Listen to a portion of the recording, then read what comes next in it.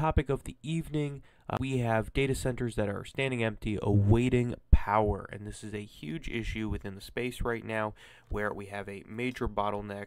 Everyone thought it was GPUs and the ability to get GPUs, but those GPUs only mean something if you have the power capacity to actually power them on. So we're running into this issue, and it's an issue for the US specifically, where the Chinese, in terms of megawatts, have a lot more capacity for power generation, and the US is scrambling to figure out how to increase capacity. This is a huge issue, and something I've argued about is that all hyperscalers will eventually become power generation companies or adjacent to them, because if you can get costs down to pennies, you have unlimited throughput then, right? So with that being said, this is where Theta comes into play, is you have this gap here that needs to get filled, and you need to figure out a way to manage and autonomously route to the most efficient sources.